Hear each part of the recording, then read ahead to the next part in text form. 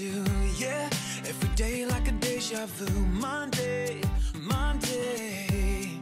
I feel like we just kind of do what we love to do, so I haven't felt the pressure as much, because I mean we just really appreciate kind of country music, but we are British, so we sing about British things. But we just absolutely love it. We love getting up on stage. We love performing together. We love writing. So it all has been quite kind of natural to us, I think. If you wanna say, hey, take a shot. 1, 2, 3, 4, line them up. Well, it's alright on a Friday night. You don't wanna go home, no, no, no. It's not too late to rock and roll. No, it's alright.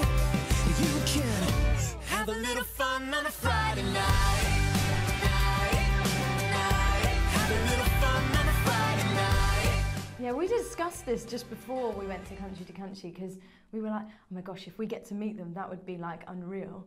And then we're sitting there having lunch in the backstage area of O2, and we were sat with Kit Moore, which was cool enough as it is, and then all of a sudden Charles from Lady A walks in, and we were like,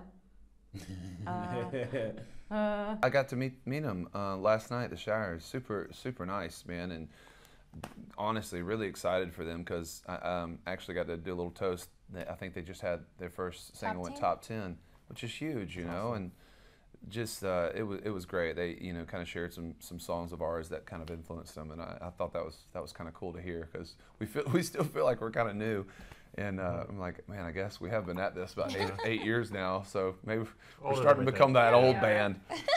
Well, if you wanna say, hey, take a shot. 1, 2, 3.